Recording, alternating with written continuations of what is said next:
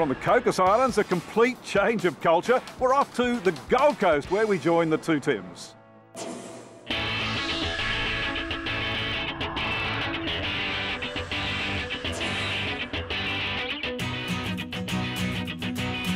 Good morning, passengers. Welcome to Travelodds Flight 1 to the Gold Coast. This is your captain speaking. Now, we're just about to land, so we'd ask you to take your seats. Please fasten your seatbelts. We're expecting a lot of turbulence.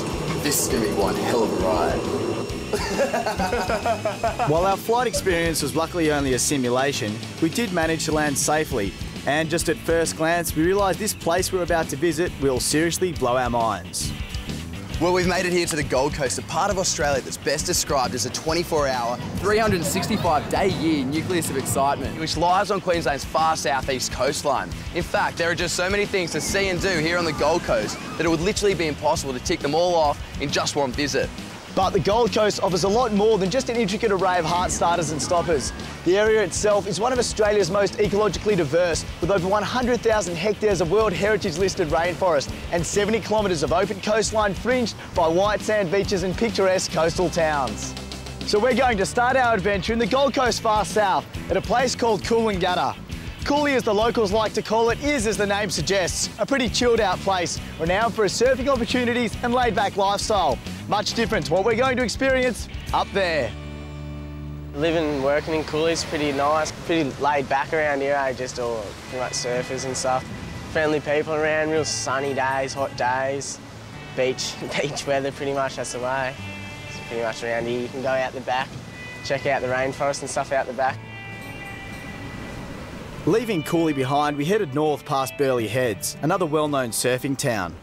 Now, they say that the Gold Coast has everything, from nature, sports, shopping, arts, adrenaline and adventure all rolled into one. And we were determined to get every kick out of this place possible. En route to the towering skyline in the distance, we figured we'd get to work straight away. And jumping in a 3.5 metre inflatable ball they call a Zorb sounded like a pretty good idea. The idea is simple. Jump inside and you roll down the hill. I can't believe it took them so long to come up with this. Oh, let's go! Let's go!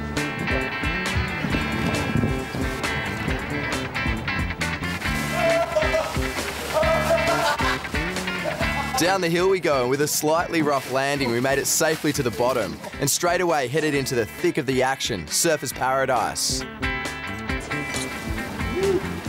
Well, this is it, the heart of the Gold Coast, Surfers Paradise. In amongst this impressive skyline right here lies an electric, pulsating hub, a true blend of cosmopolitan and beach lifestyle. How's this?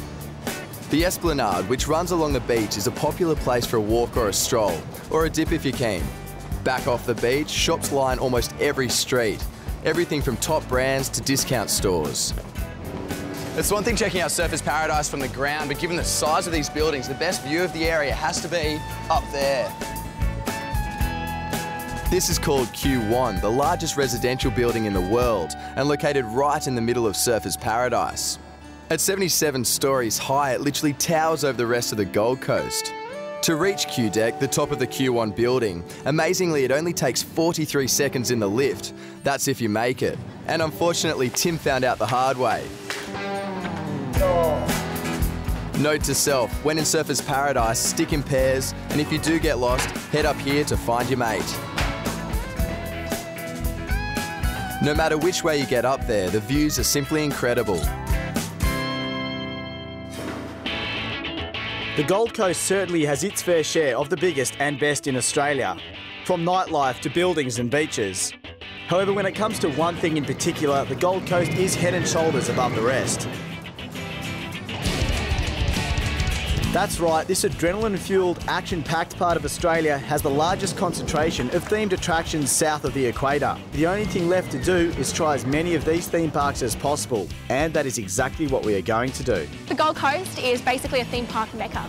We've got the beaches, but up this end of the coast, it's really the place where people come in Australia and in the Southern Hemisphere to get their theme park fix. Well, a theme park is basically like a hyperactive carnival, bigger and better than your fate, basically.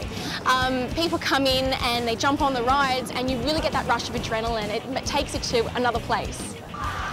First stop on our adrenaline-fuelled theme park adventure is here at Dreamworld. Now, these guys claim to have the fastest, highest, scariest and most thrilling rides in Australia. Let's go see what they've got. I'm not scared at all. Are you scared? Yes! Me too.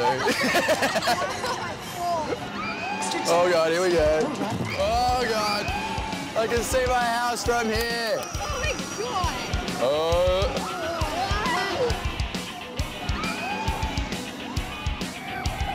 This ride here could well be the scariest ride in the whole of Australia. At 119 metres, it's the tallest ride in the Southern Hemisphere. This is definitely going to call for a rock-off. 1, 2.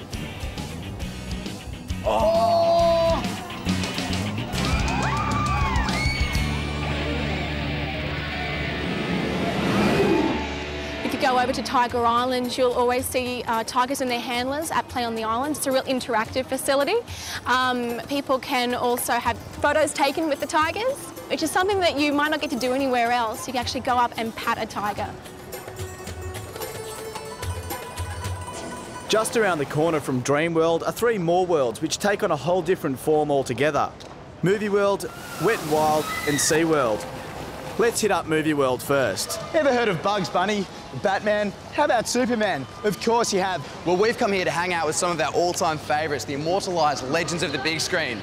That's right, we're at Movie World. This place takes all the magic from the movies and brings it to life. If you're a Batman fan, love Bugs Bunny, or into the Wild Wild West, then take your pick. Scooby-Doo! Lethal Weapon! Batman! The rides are great! Walking through the streets of Movie World, it really feels like you were transported right into the set of a Hollywood blockbuster. And when you come across characters like this, it certainly makes you blink twice. Are you really Marilyn Monroe? Of course I am. Pleasure to Why not meet look like you. it? What's your name? Tim Shiroti, Travelers. Oh. Maybe me and you could go out and get some fairy floss or some popcorn sometime. Thank you. And of course, no theme park is complete without a couple of hair-raising rides thrown in for good measure. Add a theme to each ride and you certainly have a thriller. This is Batwing, rocketing willing punters straight into the air with more G-force than a rocket ship. And this one, Superman, the fastest roller coaster in the Southern Hemisphere. Flying along in true Superman style, this ride takes a scenic train trip to a whole new level. However, with an average of 300 sunny days per year, it gets pretty hot hooning around on rides all day. So why not mix it up a bit? We seem to have found the answer. Wet n Wild, the name says it all. While the last theme park was all about the speed, big dips and heart-wrenching drops, maybe you're asking yourself, how can it get any better? Well, these guys got the right idea. Add a bit of this stuff right here. Well, this has got to be the ultimate backyard swimming pool setup. Complete with every type of inflatable toy you want. There are just countless ways to get wet. It's just a matter of which rush you want as to which way you go. Good fun. There's the Kamikaze, plunging almost vertically into a wicked half-pipe slide. This is not for the faint-hearted. The Tornado, launching down a 15-metre platform into the middle of a whitewater storm. The Mach 5, which sends thrill-seekers screaming straight down the line by themselves. The final stop in our adventure through the theme park capital of the Southern Hemisphere is a place that celebrates all things aquatic. From sharks to polar bears to some pretty hair-raising rides, this place has it all. But don't forget, you can't scream underwater. SeaWorld, it's all about life in the sea. By this stage in our adventure, we were starting to like the idea of getting wet. So straight into the water we went. This time at Shark Bay, a place where you can swim with around 65 of the world's most impressive marine creatures. There are blacktip reef sharks, hammerheads and a whole variety of coral reef fish.